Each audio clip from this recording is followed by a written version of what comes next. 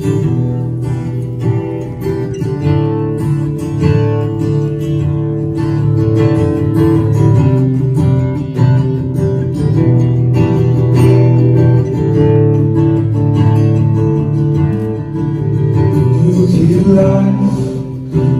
are love, you bring light to the darkness, you give hope, you restore every heart that is broken.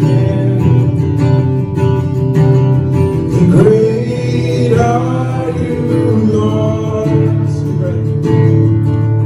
This is your breath in our lungs, so we pour out our praise. We pour out our praise. This is your breath in our lungs, so we pour out our praise to you only. And great are you, Lord. You give life, you are love. You bring light to the darkness, you give hope, you restore every heart that is broken. And great are you, Lord. This is your breath in our lungs, so we pour out our praise. We pour out our praises to your breath in our lungs, so we pour out our praise to you only. This is your breath in our lungs, so we pour out our praise. We pour out our praises to your breath in our lungs, so we pour out our praise to you only. Great are you, Lord. And all the earth will shout your praise. Our hearts will cry, these bones will sing. And great are you, Lord. And all the earth will shout your praise. Our hearts will cry, these bones will sing. Great are you, Lord. And all the earth will shout your praise. Our hearts will cry, these bones will sing. And great are you, Lord. It's your breath in our lungs, so we pour out our praise. We pour out our praises to your breath in our lungs, so we pour out our praise to you only. It's your breath in our lungs, so we pour out our praise. We pour out our praises to your breath in our lungs, so we pour out our praise to you only. And great are you, Lord. See, great are you, Lord. Oh, great are you, Lord. Time to say breath one more time. This is your breath in our lungs, so we pour out our praise.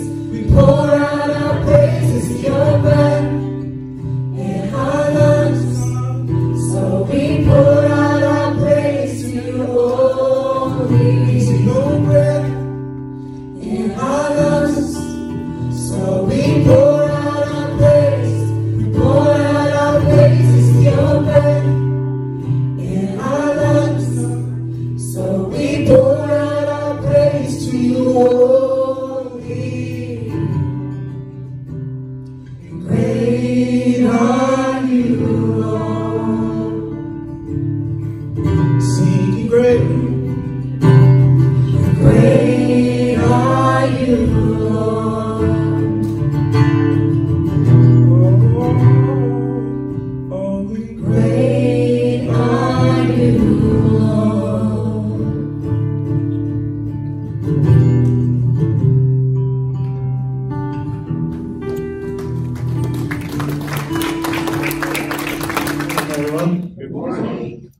This morning, I'm just going to go over a little bit about our tithe and offering. So in 2 Corinthians 9:7, it says, each of you should give what you have decided in your heart to give, not reluctantly or under compulsion, for God loves a cheerful giver. When I read that verse, I always think of Cain and Abel. Cain and Abel always gave God the best parts of what he did. And Cain would just give him the scraps.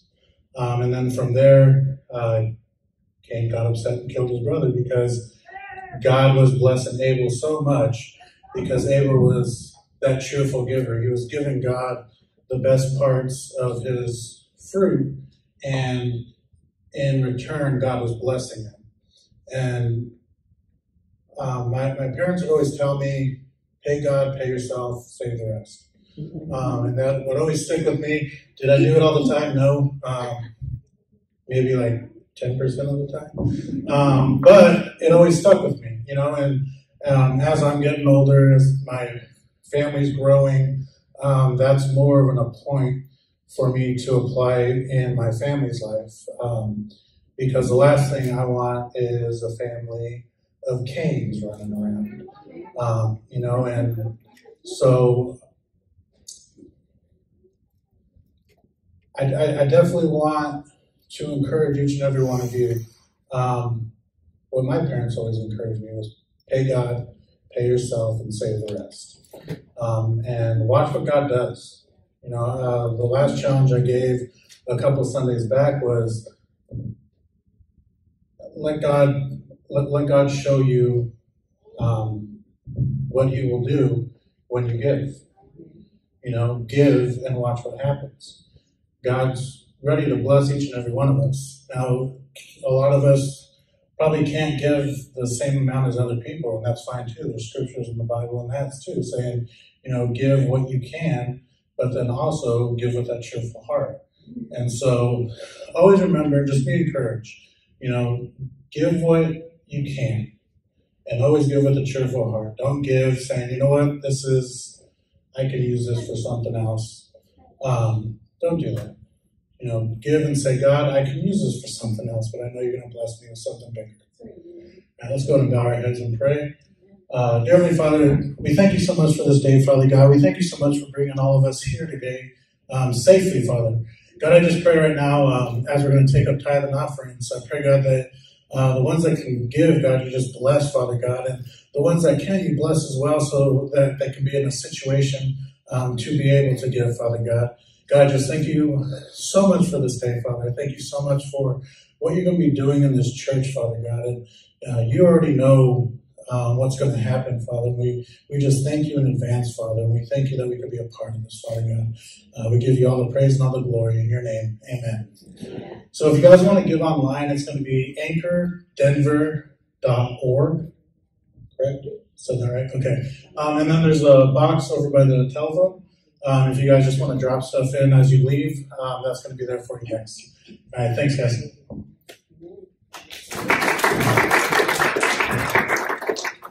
So we're actually going to invite Ben and his family back up because one of the things we're going to do for our very first service is a baby dedication. And so come on up here.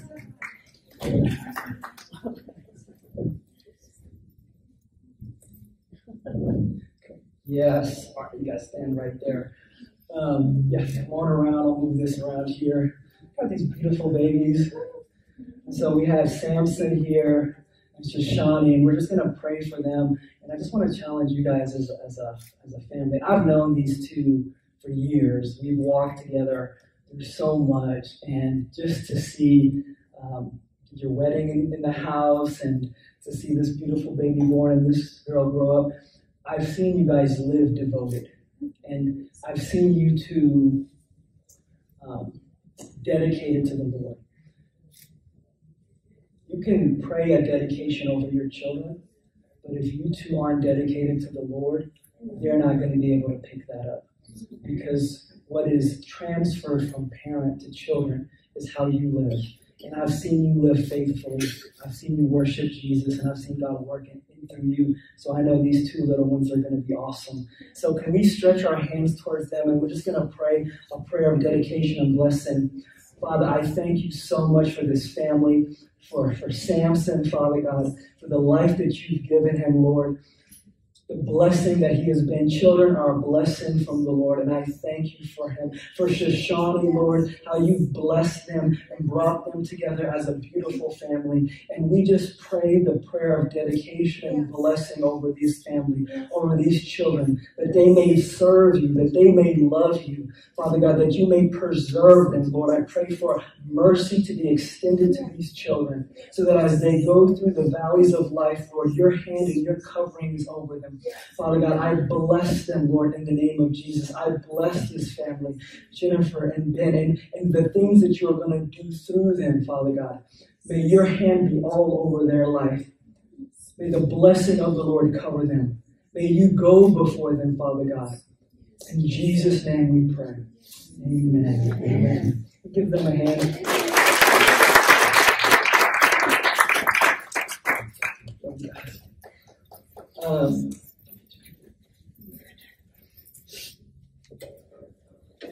So, mess around here. For some of you that are new, I got to meet some of you guys. This last Wednesday, we were doing some cool stuff in the community. God put it on our heart about 6-7 months ago, during the pandemic, or maybe over a year ago, say, hey, this is your time. This is your season to plan a new work. And we were doing Bible study over Zoom, and we were serving a church in the city, and the Lord started stirring in us kingdom expansion. How can the kingdom of God begin to expand? And as we started to ask the Lord, God, where do you want us to expand the kingdom? And we started looking in the area of Green Valley Ranch. We've lived here for 7 years. And we drove back and forth as we served in other churches downtown in the Ethiopian community. And we realized that there was no churches, maybe 3 or 4 churches for about 50,000 people in this community. And we said, God, you love the people of Green Valley Ranch. You love the people of Mount Bello, of Commerce City, of Reunion. Would you lead us? Would you guide us? If this is where you want us, may your hand be on this. And we decided to leave church in the city to plant this work. We didn't know what it was going to be like for my wife and I. They say over there, she was singing. Can we just give her a hand real quick? We said, okay, God, if it's just us in our living room, if that's what we're going to do to start your work, we'll do it. And we started sharing that vision with a few of our friends who were part of our Bible study, and people started to catch the vision with us to say, we want to be a part of this work. We want to see what God is going to do in that community. And we started meeting every other week about 2 months ago. We were meeting in my house. We didn't have another space. Our advisory board said, just start meeting, gathering with the people that you have. And so we met in my house, and we didn't have anything to start. And we put on YouTube. We didn't have anybody lead us in worship, so we were singing songs on YouTube and just teaching. And week after week, God began to bring resources. People donated. All this stuff that you see here was donated by churches. Lifegate Church blessed us. Perry and people want to see God move in this community so deeply. And I'm so thankful that you're going to be a part of that in some way. Even your very presence here right now at this moment means that your fingerprint is in this work. And so I thank you for that. I believe God loves this community so deeply and wants to see kingdom advancement here. Amen? Amen. So what I want to talk about today is some of the values and vision that we have as Anchored Church. If we can turn our Bibles to Matthew chapter 16. We are anchored for us in who Jesus is. And we'll be doing a 7-week series from now on the I am statements that Jesus makes. And we started on Resurrection Sunday when Jesus said, I am the resurrection and the life. And today, I want us to ask this question as we're investigating who is Jesus in our life. the conversation that he has with his disciples. Matthew chapter 16, verse 13, we'll start there. When Jesus came to the region of Caesarea Philippi, he asked his disciples, "Who do people say the Son of Man is?"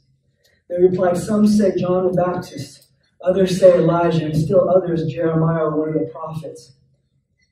"But what about you?" he asked. "Who do you say I am?"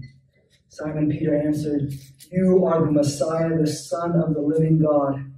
Jesus replied, "Blessed are you, Simon, son of Jonah. For this was not revealed to you by flesh and blood, but by the Father who is in heaven. And I tell you that you, Peter, on this rock I will build my church, and the gates of Hades will not overcome it. I will give you the keys of the kingdom of heaven.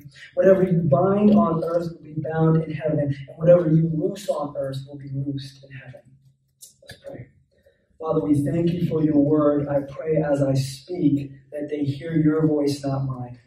Holy Spirit, I pray you move through this room as a spirit of many waters, that you touch hearts and minds, and that you bring the revelation of Jesus Christ, that very thing we need to withstand the gates of hell.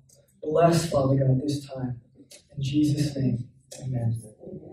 So Jesus asked them this question. They're walking to this region of Caesarea Philippi, and he asked them, "Who do people say I am?" This is an important question that oftentimes we have to ask ourselves. Who is Jesus in my life? Because for so many years, people have been getting it wrong. People that are seeing Jesus do miracles. By this time, Jesus has done so many miracles. This is his journey on the way to the cross. And he is asking his disciples this question: do you really know who I am? Have you figured it out? Because once I leave here without the revelation of who I am, you're not going to be able to withstand what is coming. So what are people saying about me? When you guys are in this region of Caesarea Philippi, what are people saying about me? Because they've seen me heal. They've seen me open blind eyes. They've seen me feed 5,000. So what is the word on the street? So they said, well, some people say John the Baptist or one of the prophets. You know, people have been getting Jesus wrong since day one. That oftentimes we look and we see what he does and say, he's a good teacher. Oh man, he's my Easter Sunday, Christmas morning, that's the kind of Jesus I serve. And if that is who Jesus is in your life, that is how you will spend your life. You will invest your life in the way that you perceive him. And since day one, people have been getting Jesus wrong. They said that he's just a convicting teacher like John the Baptist. He's one of the prophets. He speaks well. Jesus Christ is the cornerstone of the church. Amen. And oftentimes we can get him wrong. And we come to church, we see all the good works, but the power of God operating in our life the way that it needs to, we miss it. Because Jesus isn't the Messiah we needed him to be. Because that's not how we see him. You see, for Jesus, he didn't have a substance problem. He had a perception problem. And how you see Jesus right now is how you will spend your life. Do you see him as someone who can come and go whenever you want?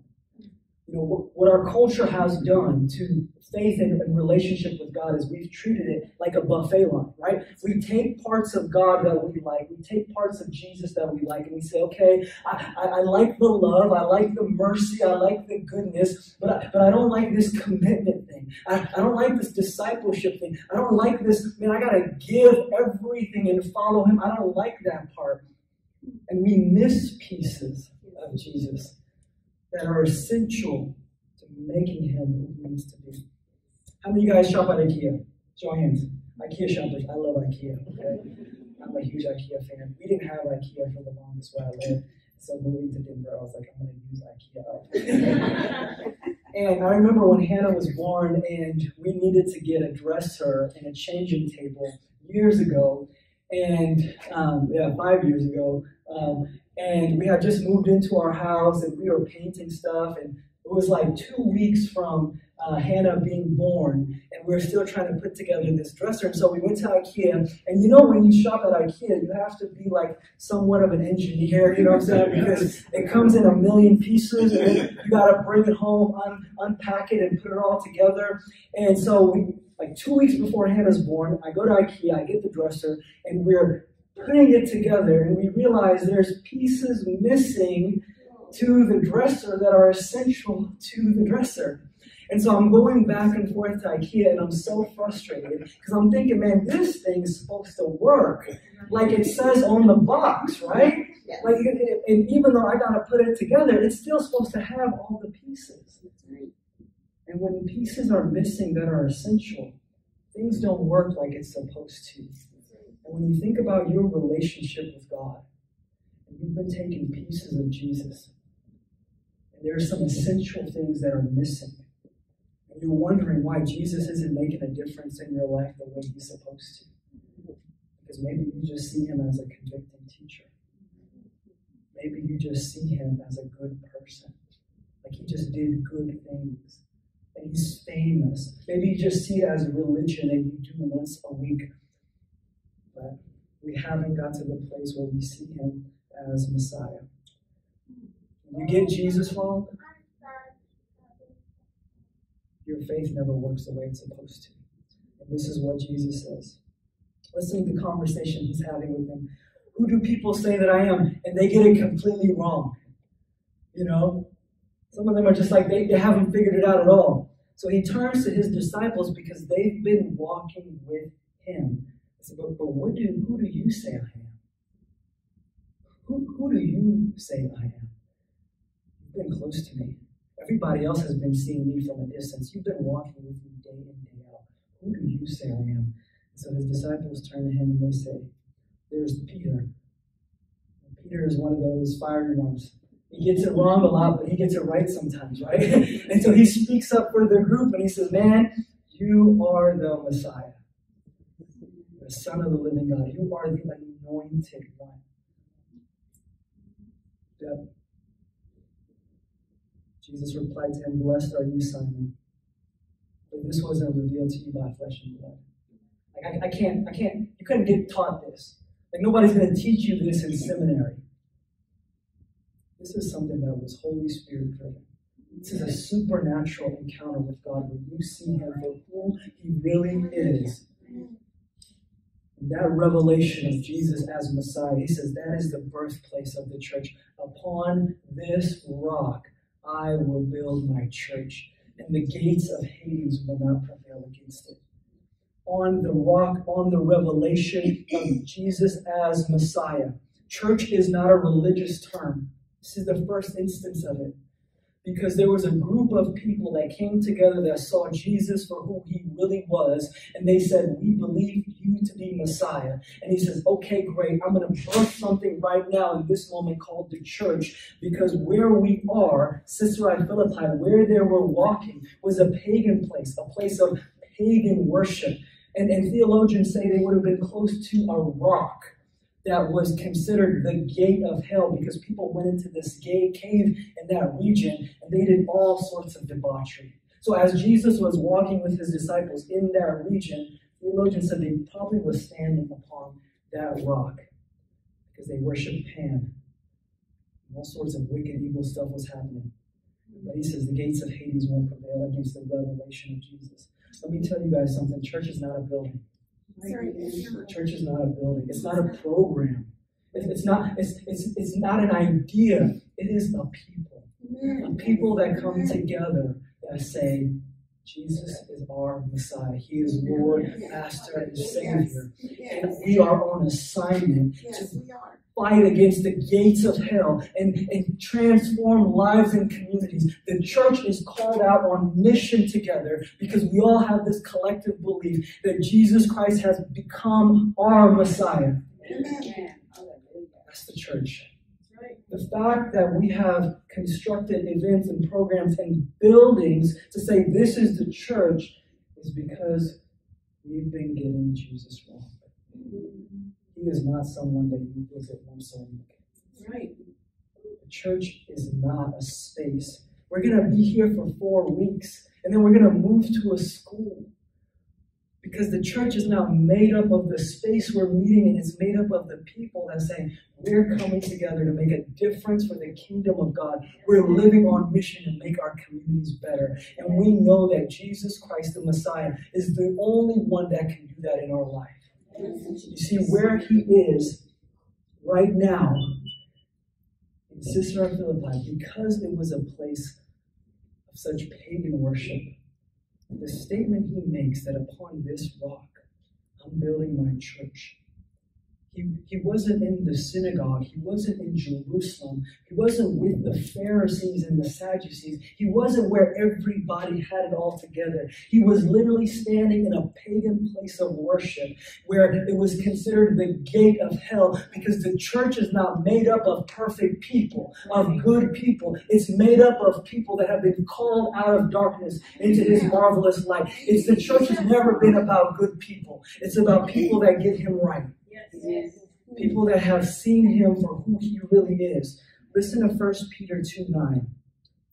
It says, but you are a chosen people, a royal priesthood, a holy nation, God's special possession, that you may declare the praises of him who called you out of darkness into his wonderful light. Once you were not a people, but now you are a people of God. Once you had not received mercy, but now you have received mercy. Hallelujah. He's calling us out of the very mess of our lives to say, man, you're mine. Like, I want you. I don't know how many of you guys watched the draft on Thursday. I was sweating bullets because I knew the Broncos had a high draft pick. And there was this guy I really wanted, Justin Fields, and we let him slip away. I digress. But if Jesus was going to draft people into his church, into his army, he would not have picked the Sadducees and the Pharisees. He wouldn't have been at the temple. He picked a group of messed up fishermen. And they cussed like sailors because they were sailors, right? He took tax collectors and people on the fringes and prostitutes and people nobody wanted. And he says, I'm drafting you in the first round. You are now my people. I'm calling you out of darkness into his marvelous light so that the gates of hell does not prevail against you. You see, Jesus makes a difference in your life when you've been through stuff. Yes. When you've been through some mess in your life, when you've suffered enough, you get to the place where you say, man, he's Messiah to me. Amen. I need a Savior. I need someone to come pull me out of the mess that I'm in. I'm not a good person. I wish some of you guys have the opportunity to hear my story. Maybe we do one-on-one, I'll tell you more. We don't have time. We'll be here all day. You know what I'm saying? Because when God found me, I was at the gate of hell. I was in Caesarea Philippi doing all sorts of crazy stuff I wasn't supposed to be doing. And I needed somebody to come in and pull me out of the mess. Jesus sends his church, his people, into places of darkness, into places that is devoid of gospel presence. And so there are people there that I want to draft into my family, that I want to call out of their mess and bring them into light, that I want to love them because right now they're not a people, but they're going to be a people. And the reason I'm planting this church here in Caesarea Philippi, the reason this is being birthed right now is so we can stand against the forces of darkness. Hallelujah. It's too much spiritual attack going on. Too much suicide, too much mass shootings, too much things that the enemy is just snuffing out people's lives before they need to be. And it's time for the church to stand up and say, we're calling people out of darkness. Because they don't see what they're doing, man. They don't see what's going on. They're living blind and they're missing the joy of who I am in their life. And if Jesus has made a difference in your life, you know what I'm talking about. The church is the earthly expression of a heavenly reality. What God intends to happen there, what he sees happening there, is what he wants to see happening in this life. The ecclesia, the fellowship, the gathering of believers. When the church gathers like this, we bring a level of gospel presence. And it says that he's given us keys to the kingdom. Keys to the kingdom. That when we pray, and we worship, and we invite him to invade a space, it literally says, what you loose on earth, you loosed in heaven. When you bind here, we'll be bound there. Like, I've given you keys to the kingdom. Over the last 8 years plus, we've seen the power of the pen in the presidential office. We've seen more executive orders take place to change laws and change the direction of our country because we know the power of the pen, that when the president signs an executive order, everything else has to change. And what Jesus is saying is, let me tell you, church, I've given you an executive pen. I've given you the power to make changes in your community and to pray things into earth that you don't have and that you need. How we got this stuff? Yo, when we started this church, I said, man, we're going to be anchored in 2 things, God works and in prayer.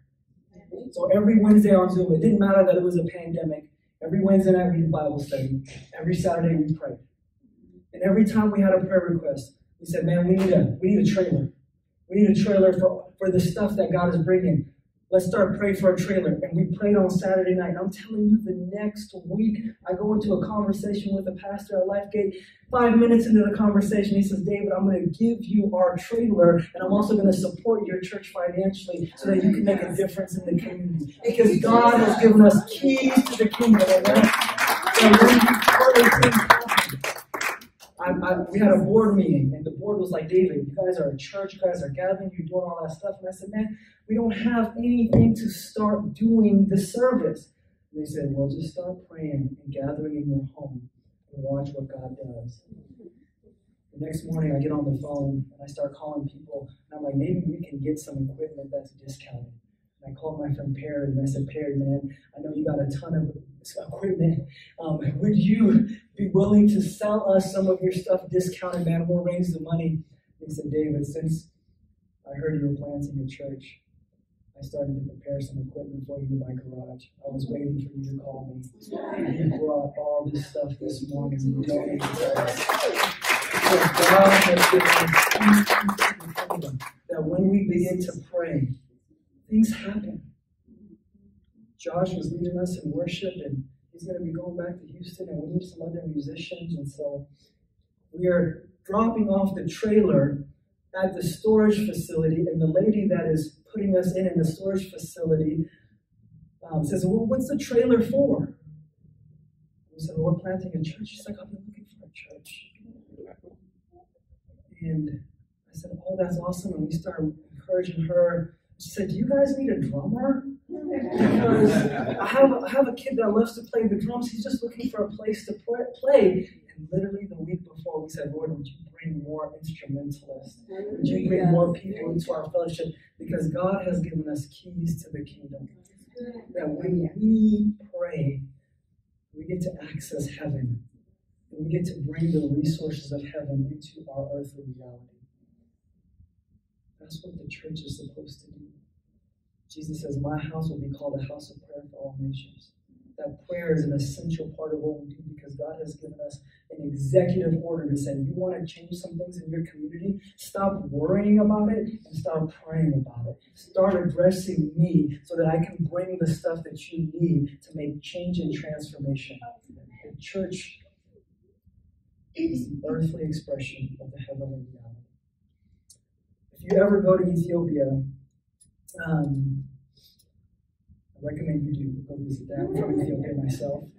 And we went a few years ago, maybe like 6 years ago now. So, I remember we were there for a few weeks, and we were driving through Ethiopia. There's some beautiful places in Ethiopia, beautiful areas. We were driving through the U.S. Embassy in Ethiopia. There are some beautiful places in Ethiopia, and then there's not so much beautiful places in Ethiopia. And there's some things that just need a little bit more work. It's still a third world country, but it's on the up and up. Okay, and so but we're driving through the U.S. embassy in that area, and when you pull up to the U.S. embassy, everything may be dirt around it, but as soon as you walk through the gate of the U.S. embassy, it's green grass, it's marble walls. It's as if you walked into a government office in New York City, because the U.S. Embassy represents America. And when you walk in there, it looks like America, even though it's in Ethiopia. And maybe Ethiopia is not at the standard of America, but because it's the U.S. Embassy, it reflects all of America. And Jesus says, I've made my church to be the earthly expression of what's going on in heaven. And so when you step in here, it's as if you're walking in there and you're accessing all the grace, goodness, mercy, hope, joy, everything Jesus would have wanted to give you there, he wants to give you here, because the church is the earthly expression of the heavenly reality. Amen? Yeah. We should have everything that God intends for us to have. It starts with the question, who do you say Jesus is? I'm going to ask the worship team to come back up as we get ready to close. And I'm going to challenge you this morning about your relationship with him. Your relationship with Jesus Christ. Like, if I was to ask you, who is Jesus in your life? Because how you answer that will determine how you've been spending it. Because when Jesus calls us to be his disciples, when he calls us to be his followers, Jesus' command to us is, if any man wants to come after me, he must deny himself, pick up his cross and follow me. Jesus isn't calling us into a distant relationship with God, but one that's face-to-face, up close. And we'll miss the benefits of being part of his family if we don't answer that Jesus is not only a good teacher, a convicting person, but that he is Messiah. We'll miss it. And so as the worship team begins to play, I want to ask you a question. Who is Jesus in your life?